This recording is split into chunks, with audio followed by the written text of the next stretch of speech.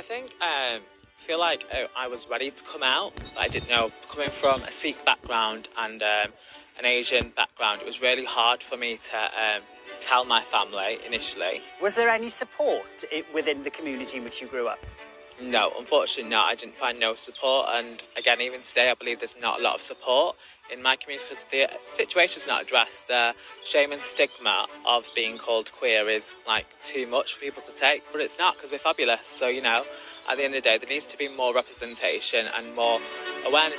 What was the reaction from your family? I've been disowned by my brother-in-law and my brother, my big brother. We no longer speak. He disowned me 5-6 years ago now, and it's very hard because I have little nephews and stuff like that, so that was quite hard.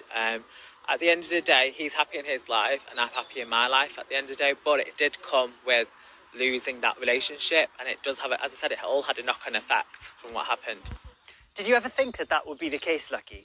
No, because me and my brother were like this, so for me it was shocking, I have to say.